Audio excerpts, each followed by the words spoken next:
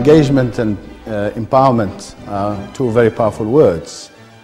However, in order to make them effective, senior managers have got the responsibility, first of all, to ensure that employees are fully engaged and that there is a culture of inclusivity where people can contribute and participate with their creative ideas and their skills and competencies.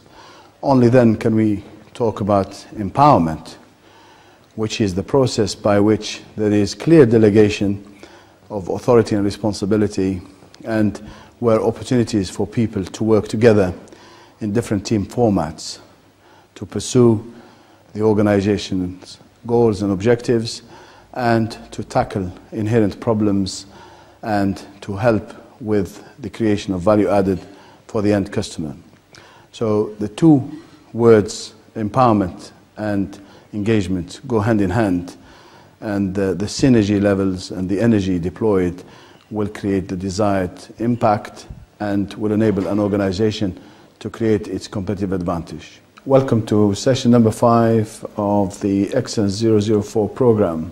Today we're going to discuss the issue of empowerment and how it affects organizations as they try to compete in this modern age of a digitally based economy. First of all, right at the onset, what do we understand by empowerment to be?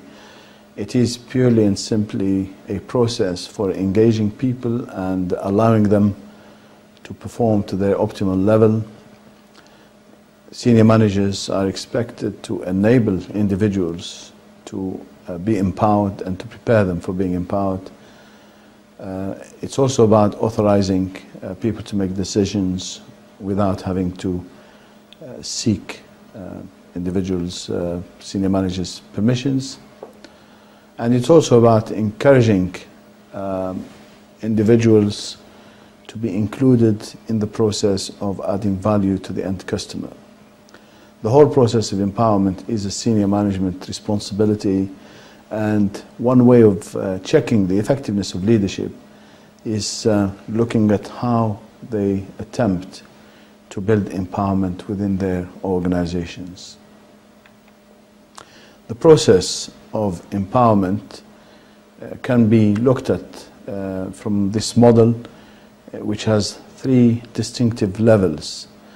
One level is the degree of emphasis that leadership places on growing empowerment within the organization, and the other level is the expected organizational benefits that can be achieved. At the start, senior managers have to create a climate of encouragement where employees feel comfortable to volunteer and be proactive and actively involved in the process of continuous improvement. And that can be done by fostering a climate where suggestions for ideas are welcomed, where employees can feel free to critique and recommend solutions, and where they can forward ideas to senior managers.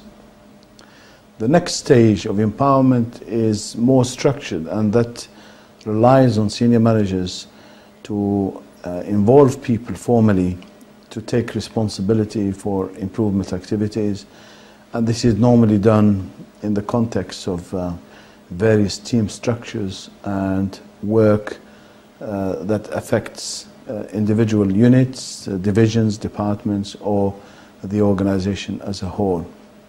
And the third level of empowerment is to enable employees to make much bigger decisions without having to refer to somebody at the higher level.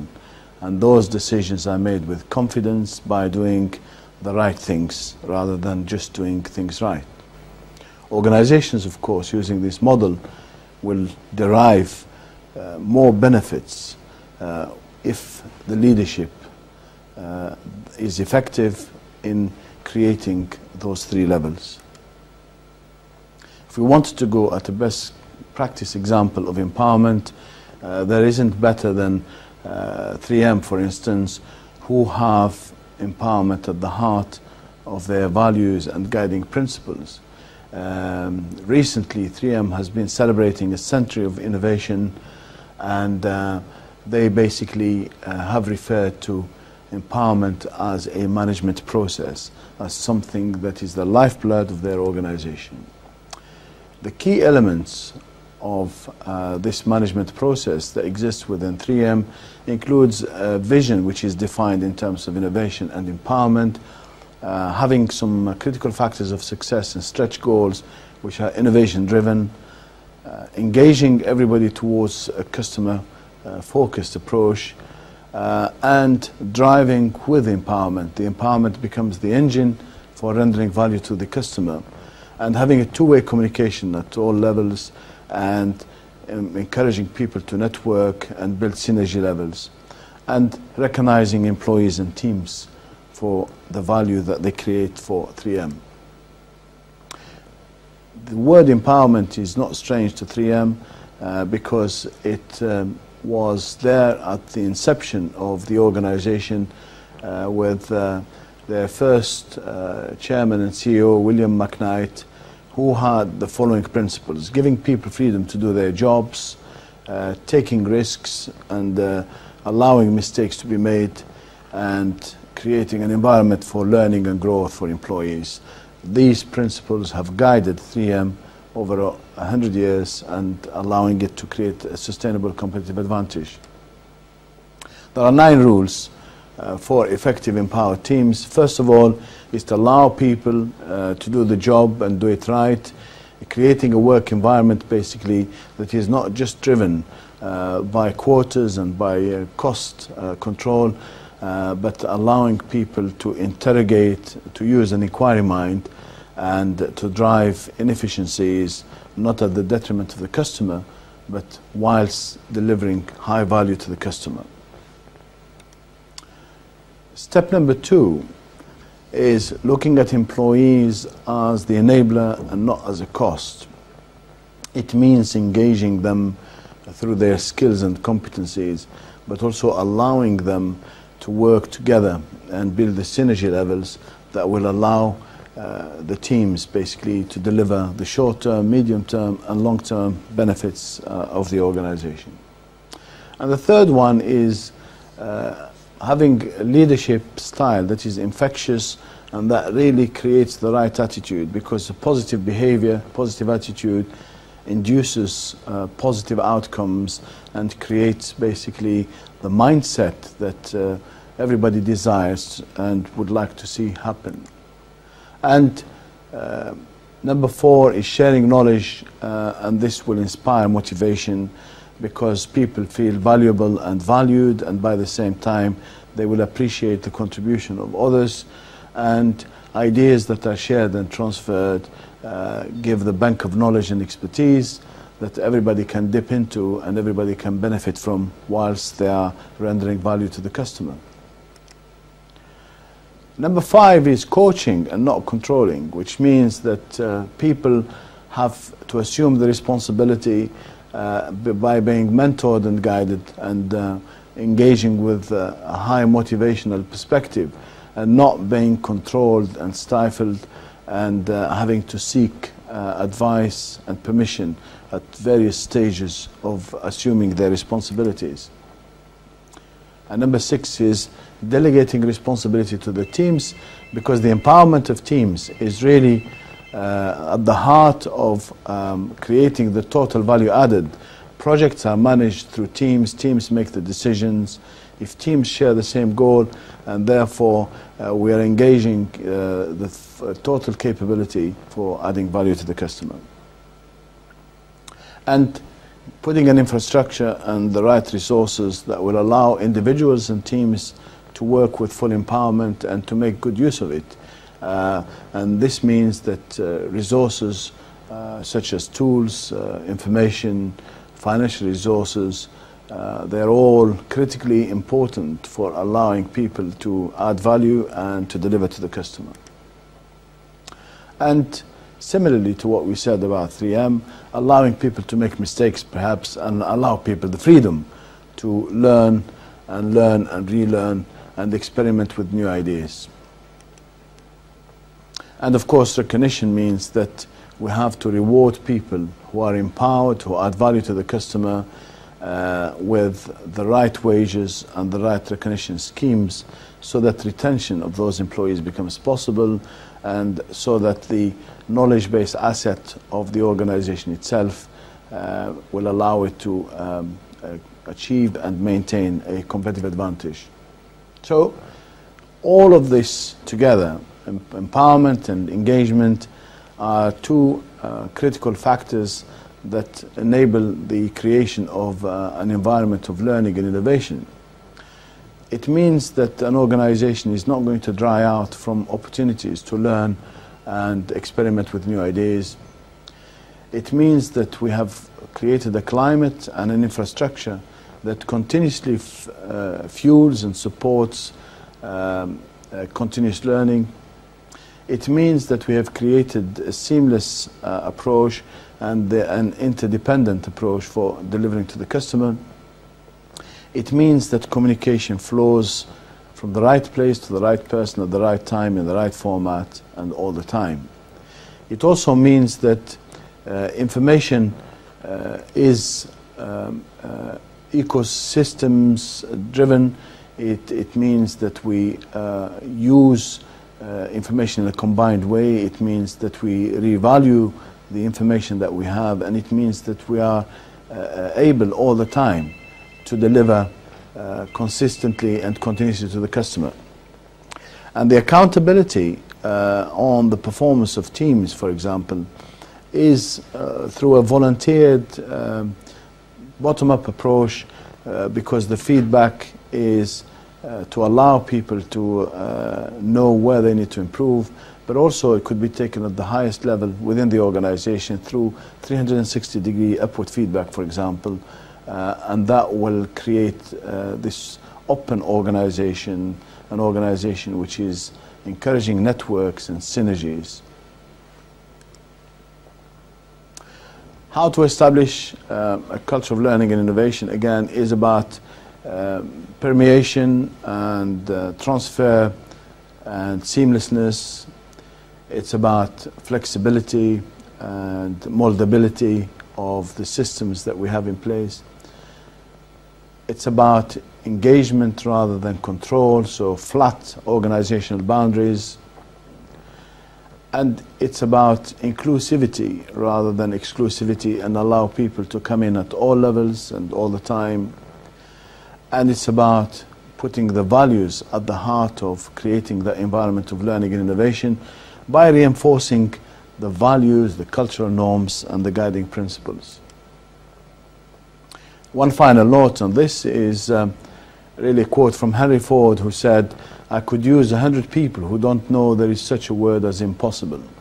And indeed, teams are the heroes of modern times, and teams can afford to tackle impossible tasks. Thank you very much. Teams are the heroes of modern times. However, the imperative for organizations is to create a real culture of teamwork. Now, this does not mean having quotas of numbers of projects sponsored, number of individuals who are participating in a team format, and the number of teams working on projects at any point in time. The true test for senior managers is to reinvent the organization by giving it an ethos where teamwork is the only method of working. And that means that right at the onset, at the vision and mission levels, recognition to teamwork has to be clearly emphasized, and this will have then to be translated in terms of the processes and the procedures which the organization can put in place to allow the inclusivity of individuals in a team context, but also to allow work to be deployed through synergy and through a team-based approach. Furthermore, an organization that is serious about creating a team-based culture will have an integrated performance management system which evaluates the performance of individuals on the one hand, but also it will evaluate the performance of individuals in the context of a team-based approach. And the other aspect that an organization needs to pay attention to, if it is serious about a culture of teamwork, is to allow bottom-up, top-down approaches of communication and giving feedback. For instance, having a 360-degree upward feedback process is a clear demonstration that senior managers are serious about creating teamwork, and they are willing to receive feedback, upward feedback from subordinates and employees. And the last thing, which is important in the context of a team-based approach, is really having a structure that rewards and recognizes teamwork. Indeed, the extraordinary performance achieved through synergy and teamwork is something that needs to be focused on and needs to be measured in the right way.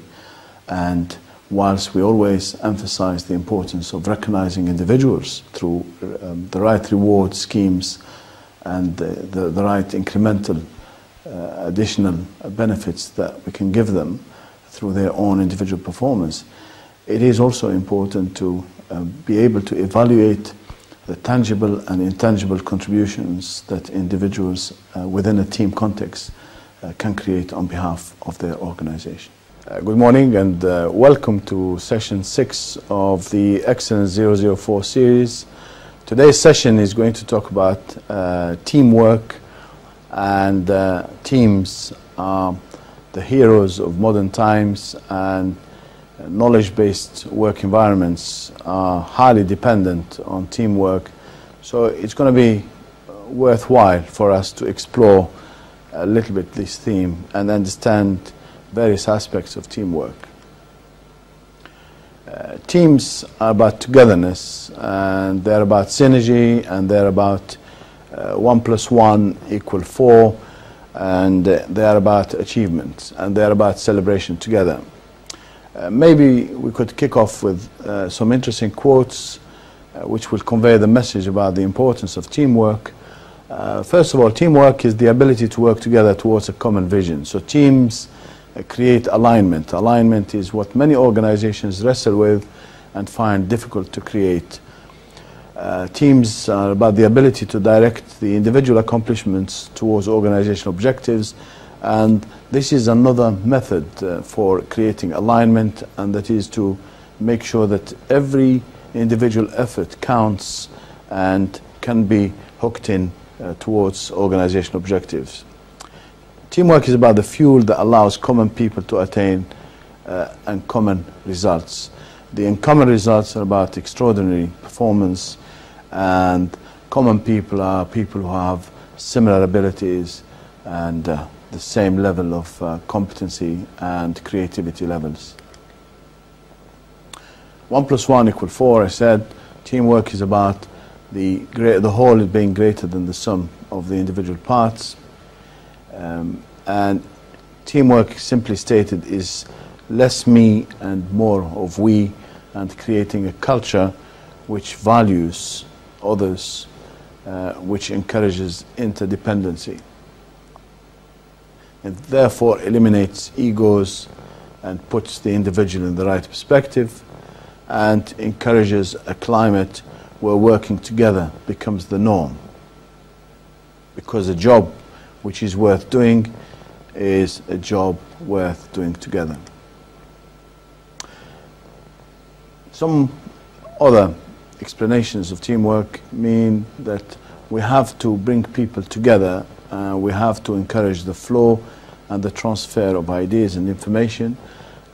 We have to create a climate that links the individual efforts together and getting one common goal, i.e. for people to succeed together. It's about dividing the common tasks but doubling the success and the impact. So coming together is a beginning, keeping together is progress, and working together is success, as Henry Ford has said.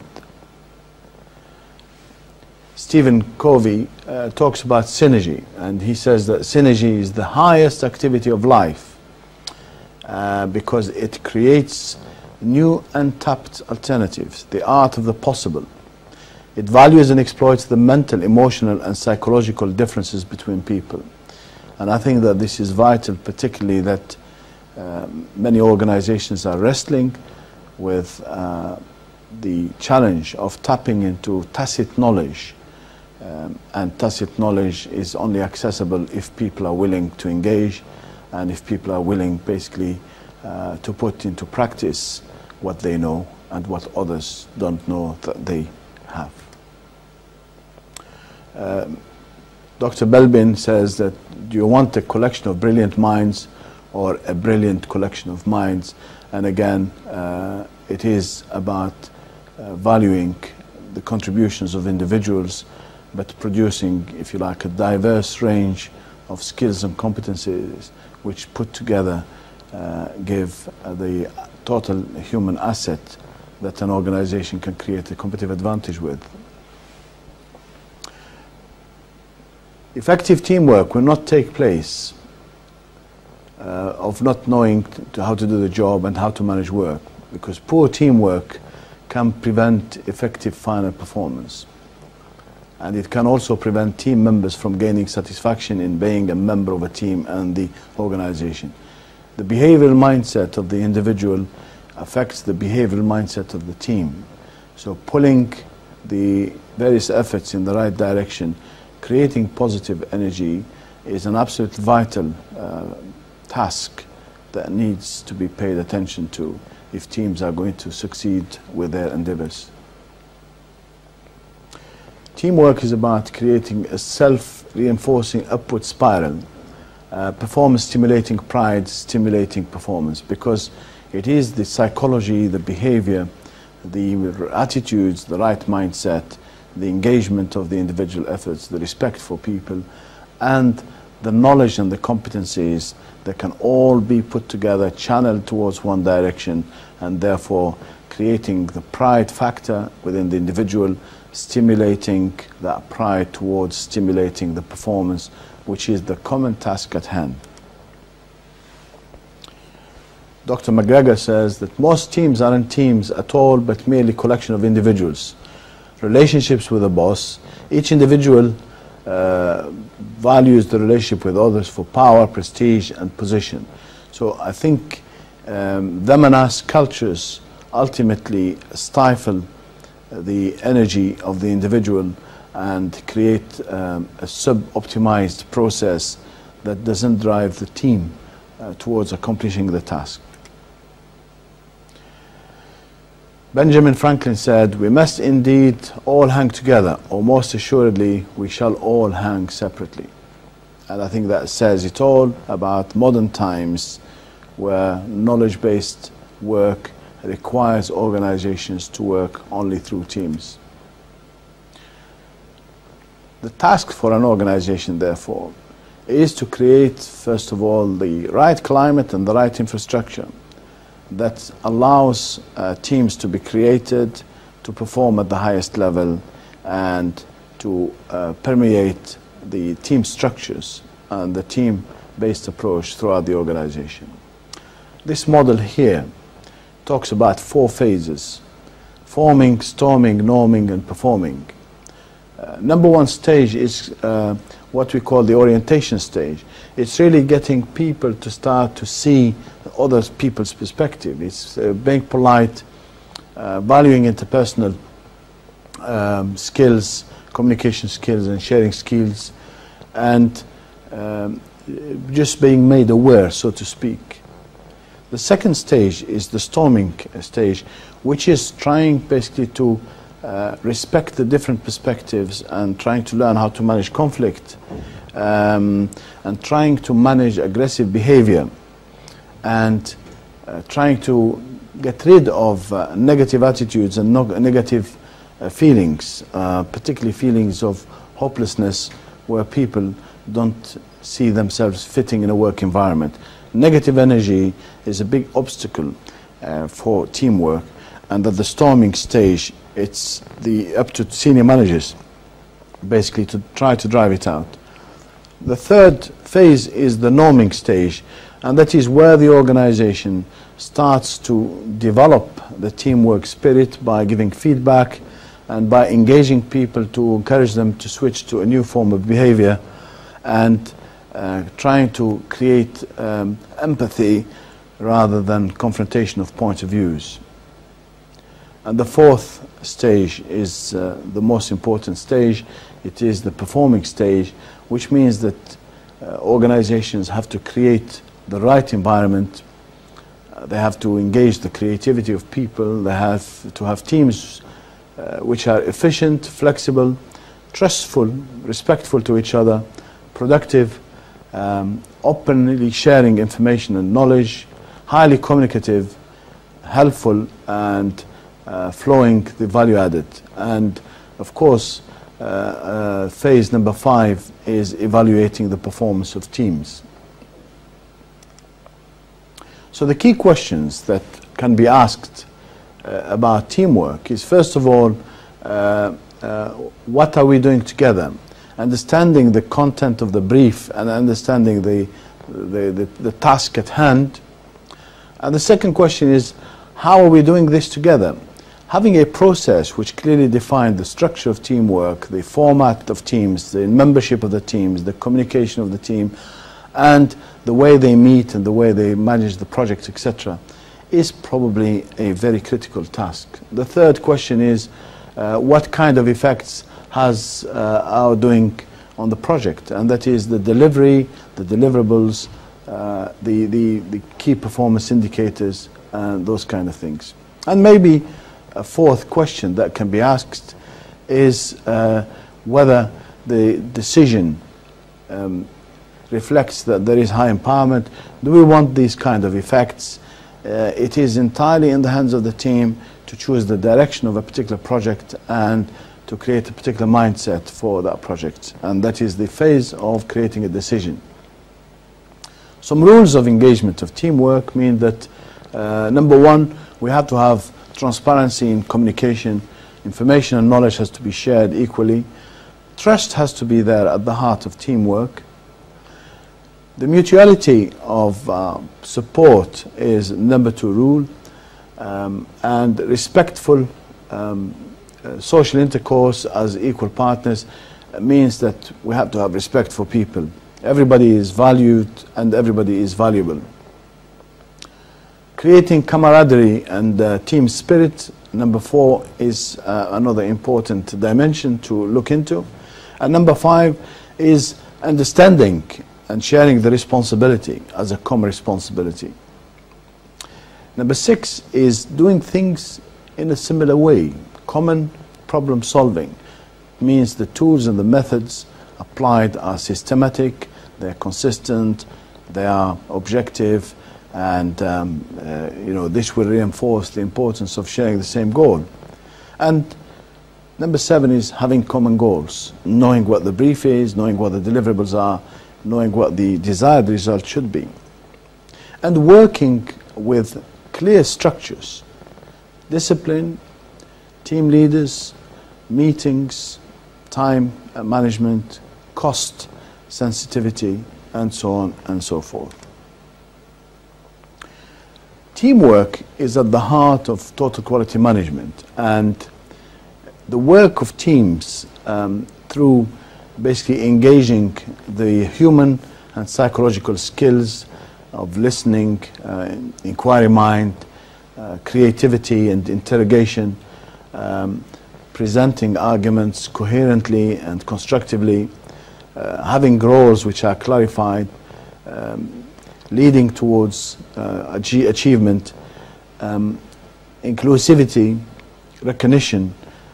All of these basically assist tremendously in driving total quality management, because through the work of teamwork, organizations can benefit from having effective decision making, because the decisions based on consensus, on scientific approach, on analysis, on evaluation, on facts, and so on and so forth. Having optimized processes, because teamwork essentially is about problem solving. it's about optimization, and it's about creating extra value added for the customer. Teamwork enables individuals to realize and appreciate more and more who the customer is, what the customer's requirements are, and what is it that needs to be done to create customer satisfaction. And teamwork gives the organization the capacity for solving problems, and the skills and competencies that can be exhibited through the various projects can transcend throughout the organization and create a knowledge-based approach to problem solving. And of course, teamwork approach gives teamwork culture, because the work which positively impacts on the customer can be transferred elsewhere and elsewhere, and that's how the culture of teamwork can be shaped. So there are lots of benefits of teamwork, and the most important thing perhaps is creating alignment, what we call the us thinking. We think in the same way and we want to work in the same direction. The second benefit perhaps is giving the organization more flexibility and responsiveness. This means that projects can serve the purpose of the business and serve the direction of the strategy, and they can deal with imperative business objectives and critical issues that the organization is facing in the marketplace or from the customer point of view. Responsiveness is developing an ability basically to respond with speed, with quality, with effectiveness by deploying the blend and mixture of skills and competencies that will be available in abundance. Another benefit, of course, is engagement and inclusivity means that organization is optimal in the use of its skills and competencies. And teamwork is about having fun. It's about camaraderie, it's about friendships, and it's about appreciation. Teamwork is about giving the individual an opportunity to be involved, to participate, to be valued. Teamwork is about empowerment, is about responsibility, making big decisions on behalf of the organization. So these are more or less the psychological and the intangible benefits which are under-emphasized in most cases. Just some ground rules to pay attention to about teamwork. Some of it we have already covered. Everybody is responsible for himself. Means that the professionalism of employees and individuals as process owners are stakeholders in the project who have valuable information, valuable expertise has to be emphasized. Subjectively, everybody is right to 100%. It means respect for people. Ideas are not criticized. Giving people the chance to argue the case. Dealing with conflict in a constructive way and allowing people basically to argue, to legitimize their ideas, to put forward a case. And doing all of this with a spirit of respect for different partners. It also means that work does not create distance between people. It means that work brings people together. So conflicts have got to be resolved during the meetings, with arguing the case and maintaining the synergy and maintaining the empathy that people have towards each other. And allowing people to make mistakes, giving people room and flexibility to innovate and create, and not using reprimand and criticism and negative feedbacks and comments. So to finish off this session, there are 4 critical elements of teamwork that we need to pay attention to. Number 1 is understanding what the goal is and understanding what the tasks for creating the responsibility are. It means that the brief has got to be very clear, the realistic picture of what needs to be achieved. It also means that discussing the culture of the organization, the current experience and the current information availability, so that the team has got a clear brief and a clear understanding about what needs to be done. The second thing is about how the team is going to do the work, which is something related to methods of working. What are the procedures? What are the processes that need to be used? Are there any available tools and techniques that the team could rely on in the pursuit of solving the problem or managing the project? And what is the route for following the process? What are the terms and conditions for reporting, for getting top management engagement, for the authority level, the degree of empowerment, so to speak? The third one is the interpersonal skills, making sure that we mesh together a blend of skills and expertise levels which are essential to enable the team to fulfill its task, but also making sure that people can communicate with each other. The flow of ideas, of information is incessant and has to be on continuous basis. And the fourth condition or element of success is basic conditions. It means that for the teams to fulfill their jobs and objectives, they have to have the supportive tasks. They can draw on the pool of knowledge and expertise within the organization to allow it to continuously ensure the smooth running of the project. It means, for example, that they have access to a planner or the planning division. It means that they have on the team somebody who is in charge of timekeeping. It means that they have support for project documentation and the preparation of reports. It means having some of the very, very basic infrastructural support in terms of IT and in terms of guidance from the wider aspects of the organization. The support infrastructure is at the heart of what the team can do. So in total, this session talked about the importance of teamwork in modern times, a process on how to go about creating a culture of teamwork was explained in the session. We also talked about the key elements that are important in the functioning of various teams, and we finished the session by emphasizing on 4 pillars which are the critical factors of instigating a sustainable culture of teamwork. Thank you.